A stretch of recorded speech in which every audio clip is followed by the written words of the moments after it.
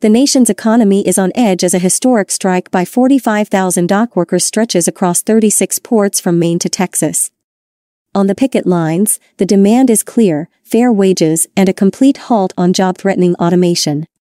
The International Longshoremen's Association, striking for the first time in over 4 decades, isn't back. The stakes? Billions of dollars at risk, higher consumer prices, and potential shortages during the holiday shopping frenzy. As shipping giants rake in pandemic profits, union leaders like Boise Butler call for payback, demanding a 77% wage hike while the U.S. Maritime Alliance counters with 50% and some concessions on automation. The two sides remain locked in a high-stakes standoff, and it's not clear how far apart they are.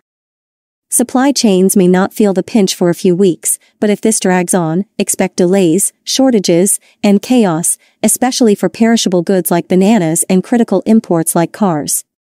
Consumers, retailers, and businesses are all anxiously watching, and some analysts predict the strike could cost up to $4.5 billion per day.